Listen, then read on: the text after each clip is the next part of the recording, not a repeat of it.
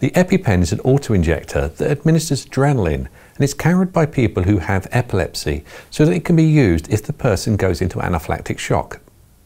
There are two types of EpiPen, the EpiPen and the EpiPen Junior. To avoid accidents and prevent damaging the EpiPen, they should always be carried in their case when not in use.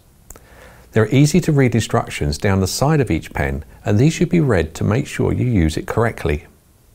The blue cap shows you the top of the EpiPen, and this is the safety cap, which makes sure that the needle doesn't come out when not in use. Once removed, the unit is live. The cap can be replaced without the EpiPen being used. However, you must do so carefully, as you could accidentally inject yourself with adrenaline. When using an EpiPen, you should first remove it from its case. Then sit the patient down, or if they're feeling dizzy, lay them down.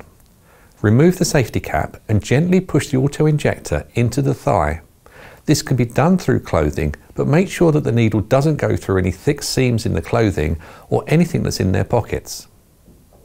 Once the needle has hit, hold it there for 3 seconds and then remove it. Stay where you are until the emergency services arrive. If you're treating someone and they are unconscious, place them in a recovery position.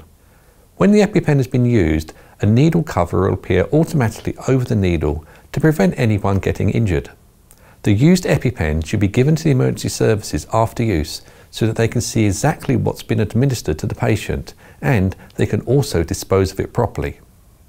Should a second dose be required, repeat the process and make sure you give both of the auto-injectors to the emergency services.